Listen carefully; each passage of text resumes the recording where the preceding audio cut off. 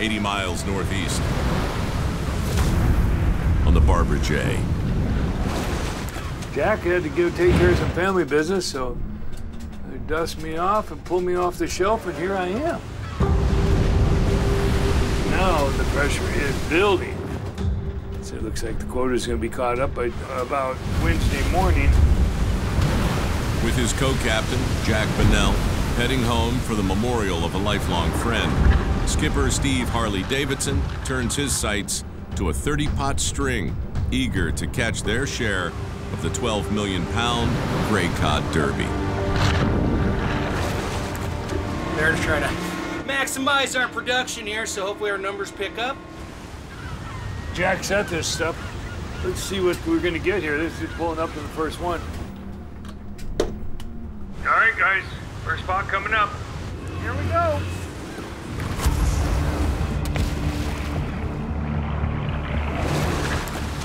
Coming up over the rail. Come on. I see fish.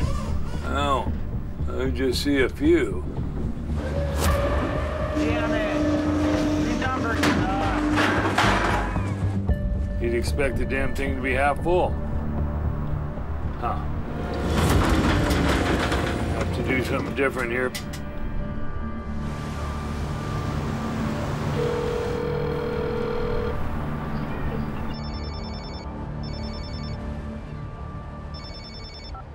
Harley, what's going on, man? They got out here. I found the damn pots. I mean, after sitting here for, what, 2.5 days, I think I'd have more fish in them than this. Well, who's in the area there? I seen the Saga go by earlier. You should give Jake a call and see what he knows. Really? Why would we call him? That didn't work out. Hey, Harley. I still don't understand why you bring that guy in your wheelhouse. I played you like a fiddle, boy. I knew you were there. You are still the worst skipper out here. I see him, right? He's just like 3 miles off my port side here. Let me try him. Let me give him a call and see what the is going on. You just fish the way you're gonna fish, and I'll get a hold of Jake. Yeah, okay.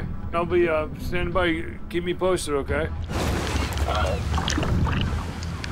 Just 3 miles west.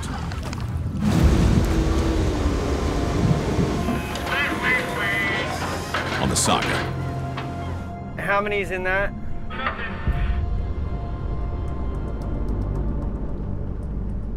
Damn it. What I need to do is I need to look north and south. I've lost the scent. If I don't come in with a big offload right now, I'm starting Bear Eye in the red. Aiming for 2 deliveries before the cod derby ends.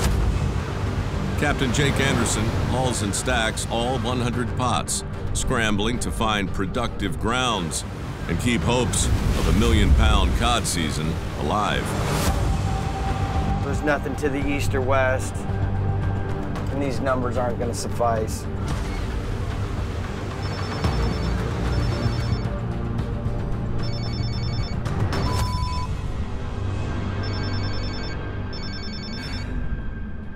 Damn it.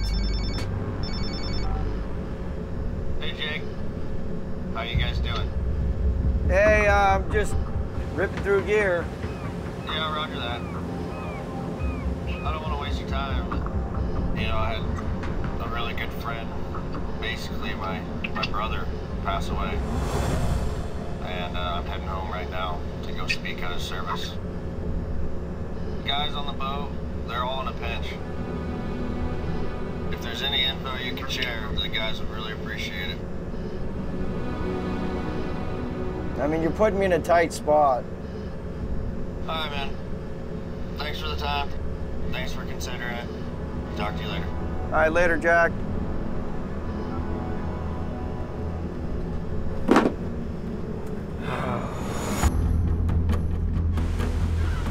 I just, yeah.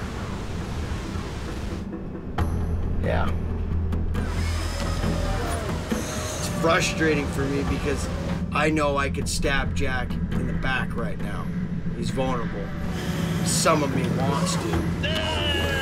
Not good. But still have to move all this gear and figure out where these fish are. 160 miles northwest on the Wizard. The rougher it gets, the harder it gets to find your gear, just because they're hiding behind the wave and the next wave and the next wave.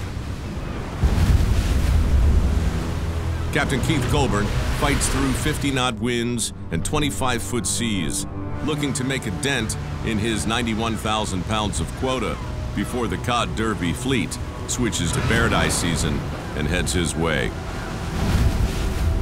I don't know if we can even haul this gear anymore.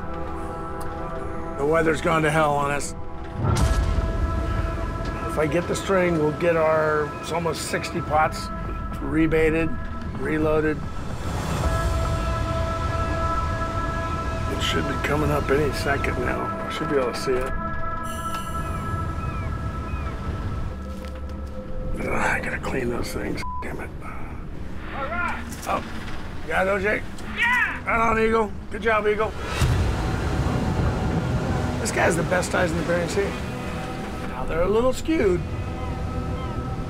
but OJ has the best eyes in the Bering Sea. The weather's pretty crazy, man. It's gnarly out here, man. You go find something heavy and put it in your pocket. We don't want you blowing away. You need some weight in your pocket.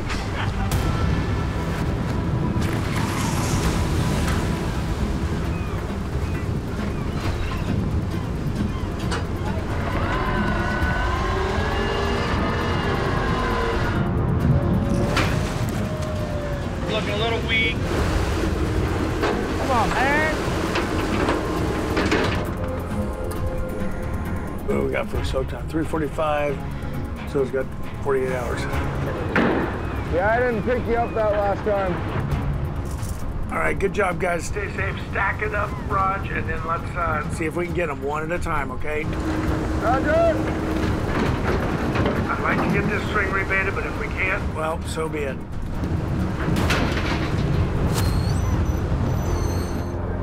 I'm turning a little bit to starboard to grab the pot. Now I got to pull back to port.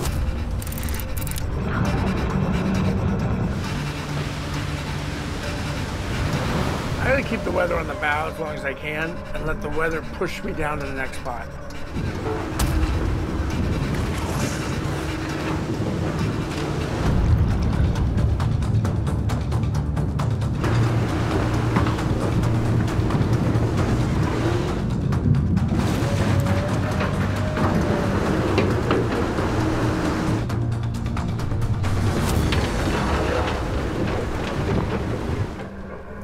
Watch yourself there, Robbie. Come right behind you. Right behind you.